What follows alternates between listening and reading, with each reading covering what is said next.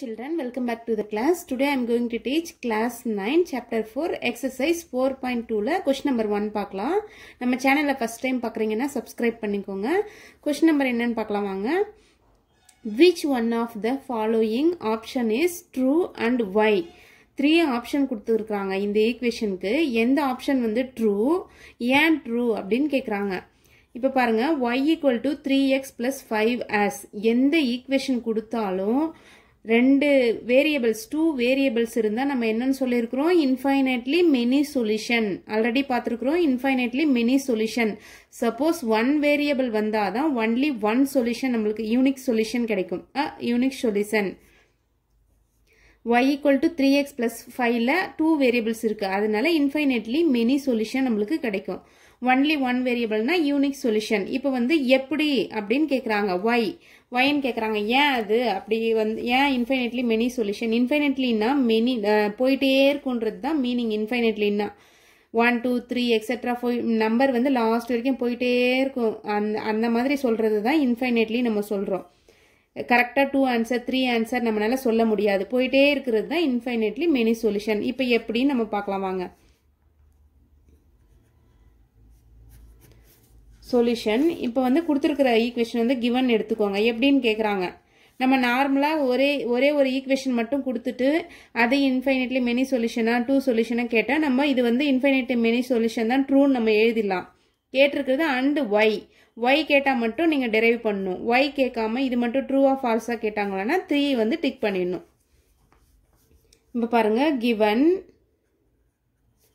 y equal to 3x plus 5 given இதுதான் given equation number 1 ன்னு எடுத்துக்கோங்க நீங்க இப்போ என்ன செய்யணும்னா x equal to x ஓட வேல்யூ சப்ஸ்டிட் பண்ண y ஓட வேல்யூவும் கிடைக்கும் x ஓட வேல்யூ y ஓட வேல்யூ தான் நம்ம சொல்யூஷன் சொல்றோம் x எவ்வளோ y எவ்வளோ அதுதான் நம்ம சொல்யூஷன் சொல்றோம் இப்போ வந்து x equal to 0 1 2 அந்த மாதிரி சப்ஸ்டிட் பண்ணி போங்க y ஓட வேல்யூ வந்து நீங்க கண்டுபிடிக்கணும் என்ன y ஓட வேல்யூ நீங்க கண்டுபிடிக்கணும் இப்போ வாங்க put x equal to 0 in equation 1 equation 1 ல நீங்க சப்ஸ்டிட் பண்ணனும் equation 1 என்னது இதுதான் equation 1 y equal to 3x plus 5 y equal to x ஓட வேல்யூ தான் சப்ஸ்டிட் பண்ணனும் y equal to 3 into இதான் equation 1 3 into 1 ன்னு போடும்போது 0 ன்னு போடணும் 3 into 0 x க்கு பதிலா 0 ன்னு போடணும் plus 5 இப்போ பாருங்க 3 into 0 என்னது 0 plus 5 0 plus 5 தான் வரும் 0 ஓட எந்த நம்பர் ஆட் பண்ணாலும் என்ன வரும் அதே நம்பர் சேம் நம்பர் தான் வரும் y equal to 5 இப்போ x equal to 0 ன்னு போடும்போது நமக்கு ஆன்சர் என்ன கிடைச்சு y equal to 5 நீங்க y யும் சப்ஸ்டிட் பண்ணி x ஓட வேல்யூ ஃபைண்ட் பண்ணலாம் y equal to 0 அப்படினு சப்ஸ்டிட் பண்ணி ஃபைண்ட் பண்ணலாம் நம்ம விருப்பம் தான் next put x equal to 1 put x equal to 1 ன்னு போடும்போது in equation 1 அதே மாதிரி போடுங்க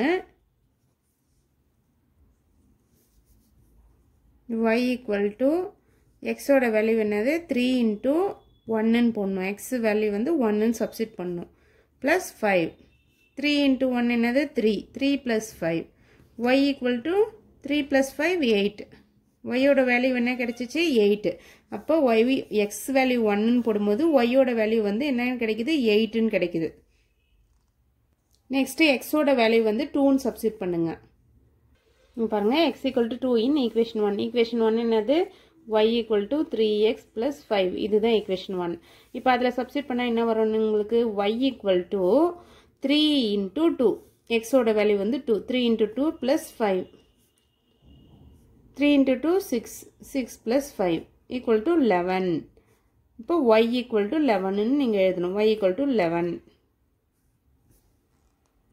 இப்போ இங்க பாருங்க x equal to 2 ன்னு போடும்போது y equal to எவ்வளவு வந்துச்சு 11 இந்த மாதிரி போயிட்டே இருக்கும் நம்ம வந்து x equal to 3 x equal to 4 5 அந்த மாதிரி போடும்போது இது வந்து போயிட்டே இருக்கும் and so on போயிட்டே இருக்குன்னு சொல்றாங்க அதுதான் ஒரு டேபிள்ல வந்து நம்ம போட்டுக்கிறோம்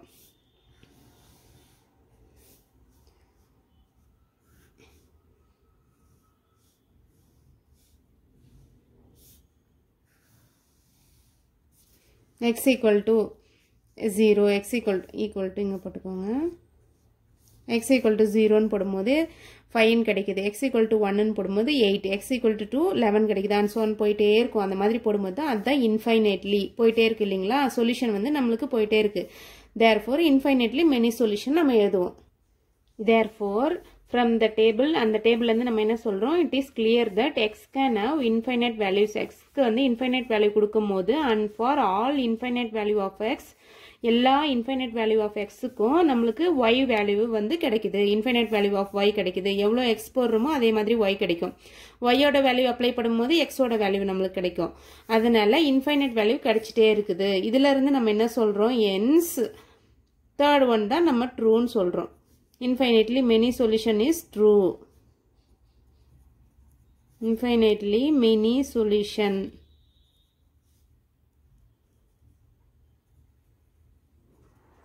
is true. இதில இருந்து நம்ம ட்ரூன்னு சொல்றோம். நெக்ஸ்ட் क्वेश्चन நெக்ஸ்ட் வீடியோல பார்க்கலாம். யூனிட் 1 to 3 வேணும்னா போய் பாருங்க, அப்லோட் பண்ணியிருக்கேன். Okay children, bye.